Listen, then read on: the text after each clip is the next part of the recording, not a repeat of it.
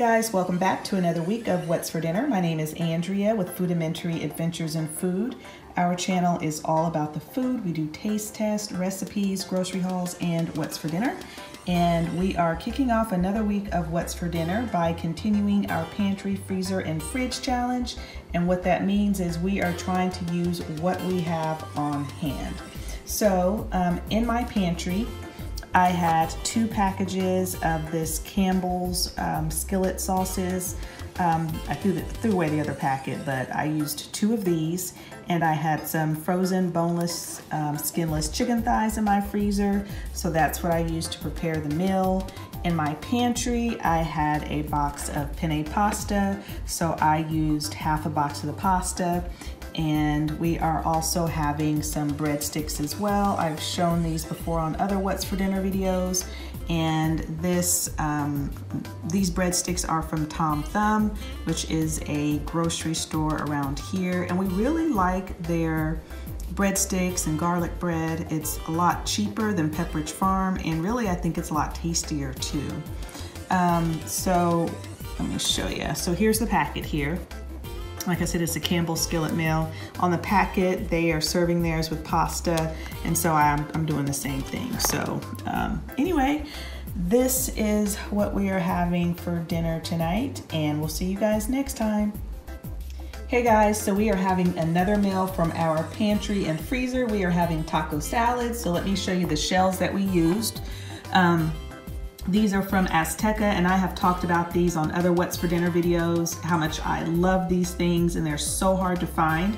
So a while back ago, I did find these randomly at Kroger, and I bought a bunch of boxes, probably like 6 boxes, and then I put them in the freezer, and so we've been using those, and I have not found them since, so my little stash is dwindling down, but I love these things. You bake them in the oven and they turn out crispy and crunchy, just like taco salad shells at Taco Bell, but you get 4 of them in a box. Here you go, and they really do look like this, as you can see on my plate. Had ground beef in the freezer, had cheese in the freezer, had salsa as well. This is the taco seasoning that we used, and this was in the pantry. And then I made a dessert using another item from our pantry, these Martha White red velvet cupcakes. Never made them before. This makes 12 cupcakes, but I've mentioned before, since it's just Howard and I usually never make 12 cupcakes. I just make jumbo cupcakes. So I just put the batter into 6 large jumbo cupcake tins. Sorry, lost my train of thought. And so here they are on the platter. So Howard is not a big fan of icing, so he wanted a plain one, and then he wanted a lightly iced one. But this is what we are having for dinner tonight and for dessert, and we'll see you guys next time. Hey guys, we are having another meal from our freezer. Let me show you what we are having. So we are having some beef bulgogi. And I got this from Costco a while ago, and it's been outside in my in the freezer in my garage, and so wanted to pull it out, and it's really good. We just tried it today for the very first time.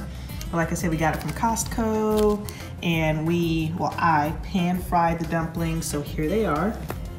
That's what they look like, and they are filled with ground beef, and they have a really good bulgogi flavor. And with it, I just made some green onion fried rice. I had some leftover jasmine rice in the fridge, and then I just stir fried it with some sesame oil, some green onions, and just some seasoning. So this is what we are having for dinner tonight, and we'll see you guys next time. Hey guys, we are having one of our favorites tonight. It is the DiGiorno pan pizza, and we have had this several times on our What's for Dinner videos. Now, normally I would show you the box, but we got this from Sam's, and this is a second pizza, so we've already thrown away the box, but I have the instructions right here, so you can see that it's DiGiorno crispy pan pizza. It's the pepperoni. You cook it on 400 directly on the oven rack.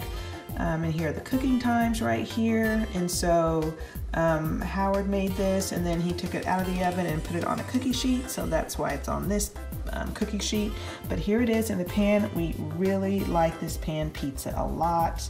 Let me see if I can show you the crust. There it is, all golden brown.